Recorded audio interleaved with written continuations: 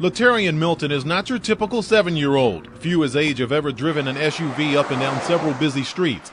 It all started at his mother's townhouse. Latarian says he took the car keys and hopped into his grandmother's Dodge Durango. When I came through the back door, I looked on the counter, my keys were gone. I took my grandma's car because I got mad at my mom, and then I suddenly had my friend come in, and he smokes with cigarettes. He started the vehicle and put it into gear. I yanked the thing. And off they went, two 7-year-olds alone on the road. Latarian drove several miles through Lake Park in Palm Beach Gardens. We got the one call that I told you about of a driver in the vehicle who looked too short to be able to see over the steering wheel. Along the way, he ran over 2 mailboxes, hit 2 parked cars in a Costco parking lot, and struck 2 moving cars near Walmart. I want to do it because it's fun. It's fun to do bad things, to drive into a car.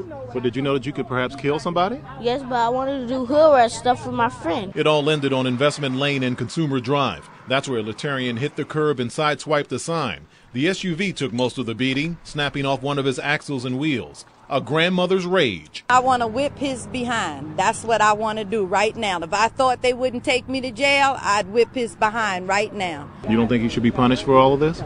Just a little bit, no video games for a whole weekend. And one unusual story for police. Are you sorry? Yes. You understand that now your grandma's going to have to pay to have those cars fixed.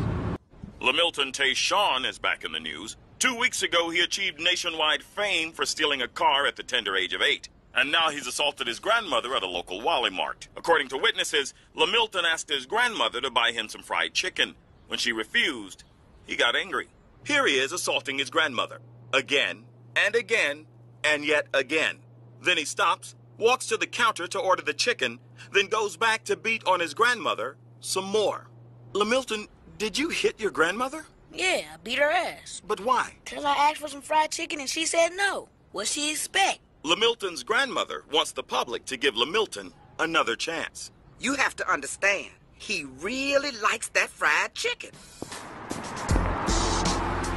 Problems for the 7-year-old who stole his grandmother's SUV and went on a dangerous joyride. His latest incident took place in a popular discount store and has landed him in a West Palm Beach hospital. Ted White joins us live with this story. Ted? The incident happened when the 7-year-old directed his anger towards his grandmother. In the end, authorities felt it was enough to bring him in for a mental evaluation. Latarian Milton exposed. We've seen him as a playful and happy 7-year-old. At other times, he's apologetic. I'm sorry what I did to my grandma's truck, and I'm sorry what I did to all you people in the hospital. And I love you, and I hope you be in prayer. But then there's his wild side. Can I leave now? Especially after he stole his grandmother's SUV 2 weeks ago. Along the way, he hit 4 cars and ran over 2 mailboxes before crashing into a curb and sign. I want to do it because it's fun. It's fun to do bad things. But on Monday, Latarian took his bad boy image to a new level inside this Lake Park Walmart. The problem began when Latarian asked his grandmother to buy him some chicken wings. She said no. He got mad, walked over and ordered them anyway. When his grandmother confronted him about it, Latarian snapped. They started hitting me. They started hitting me in front of the whole Walmart, and everyone in there was upset. In my stomach, in my legs, wherever he could reach me, that's where he hit me. By late afternoon, Riviera Beach police picked up Latarian from home and took him to the hospital for a mental evaluation. And I know what causes this behavior because all he's ever seen was his parents do physical, abusive, and verbal things.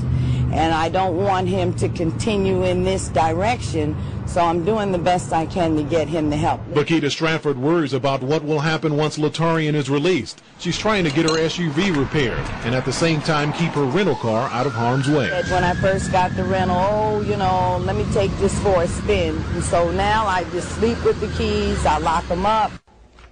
Latarian could be released after 72 hours. She hopes health officials can